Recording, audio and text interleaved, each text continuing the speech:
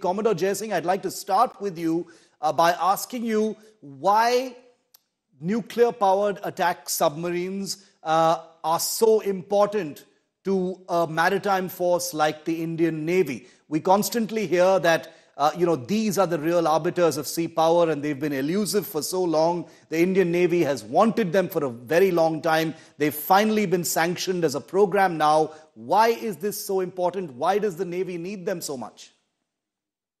Well, I think this is one of the most welcome developments. Anyone in the Navy would agree.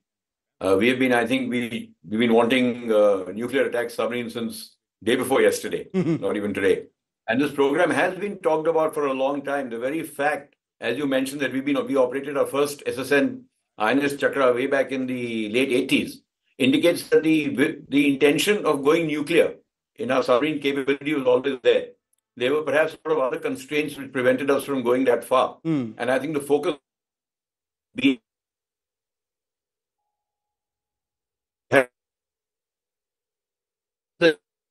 I'll come back to you, Commodore Jai Singh. I think we've lost that audio with you. Let me bring in Captain D.K. Sharma in the meantime. Captain Sharma, will you take that question? Why is this such an important occasion for the Indian Navy? Why has the Indian Navy wanted these submarines for such a long time, sir?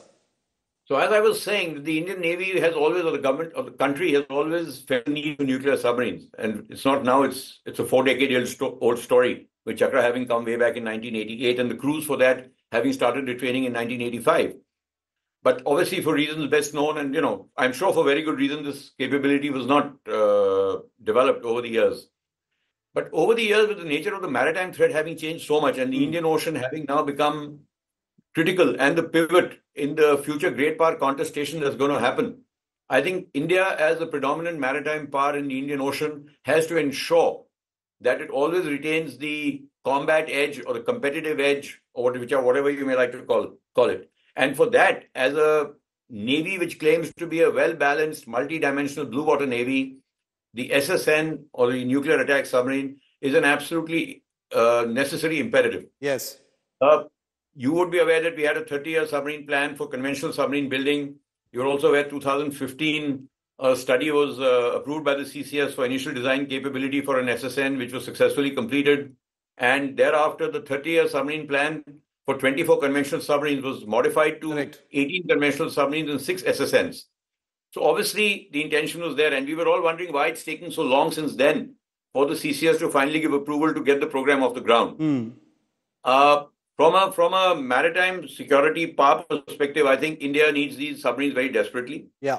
We are a carrier operating Navy. We have to retain the edge. And we are also aware, as you mentioned, that very soon the PLA Navy, which is building nuclear submarine capability very rapidly, they've already got 6. And they intend, how many they actually build, we'll see, but they intend to have 12 to 15 SSNs by 2030. Yeah. Once they have 12 to 15 SSNs in their arsenal, you can be rest assured that 3 or 4 will definitely be deployed in the Indian Ocean. Because by then we also expect that China, with its 3 or 4 aircraft carriers, which it will have by then, will probably deploy a carrier battle group in the Indian Ocean. Correct. Besides its other ships that it already has. And therefore, carrier capabilities supported by nuclear attack submarines would be a very formidable threat to India's so far unchallenged position in the Indian Ocean. And the very presence of SSNs in an open ocean area, even though the oceans are vast, but for a large surface force, it is a threat. And definitely it restricts the options of the surface forces to operate unchecked, unhindered, if they know that there could be an SSN lurking around anywhere. The advantages that SSNs bring with their unlimited speed and endurance is that they can be rapidly redeployed wherever required. Yeah.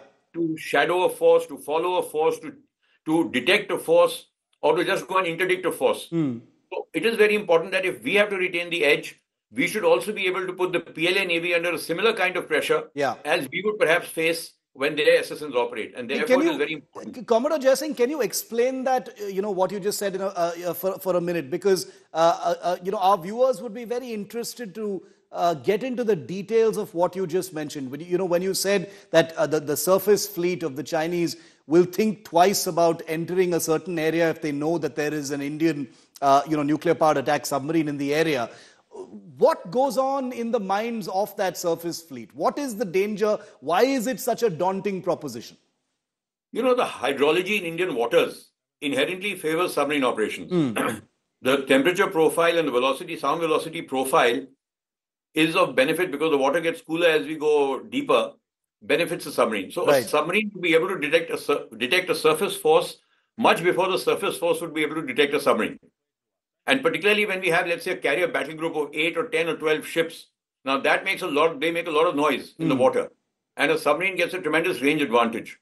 Now, once a large carrier force gets a whiff of a fact that there could be a nuclear submarine operating somewhere near them, they could be rest assured that the nuclear submarine would have detected them. And that will put a lot of pressure on the surface navy captains to initiate anti-submarine warfare measures, which would restrict their otherwise capable and unchallenged in the oceans.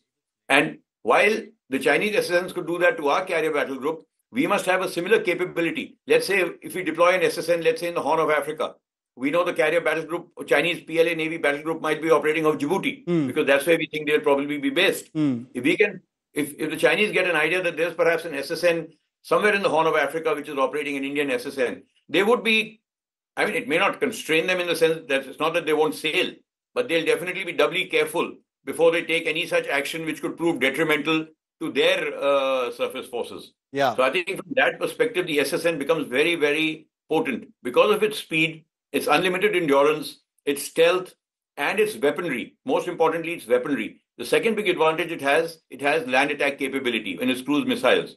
So let's say we have a continental opponent, let's say like a western neighbor. From 600 or 700 miles away, we could open a new front for its land forces from the sea. An attack could come from the sea without them knowing where it's coming from because the submarine would be anywhere underwater. It has high speeds. It can redeploy very rapidly. So personally, if you ask me, I would have thought the CCS would perhaps approve all 6. And they would have said that they can be built in tranches of 2 or tranches of 3.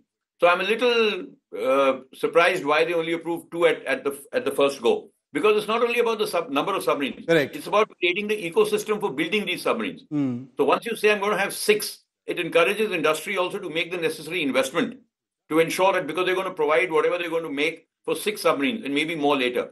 But now in batches of 2, you're not sure when the next 2 will be ordered or when the 2 after that will be ordered. So that could be a little bit of an inhibiting factor in encouraging industry to make the right investment because these are going to be indigenously built submarines. We're not going to use any foreign assistance in them. So from both an industrial and technological perspective, as well as from the force level perspective of the Navy, we know we need 6. The government has sort of tacitly acknowledged we need 6.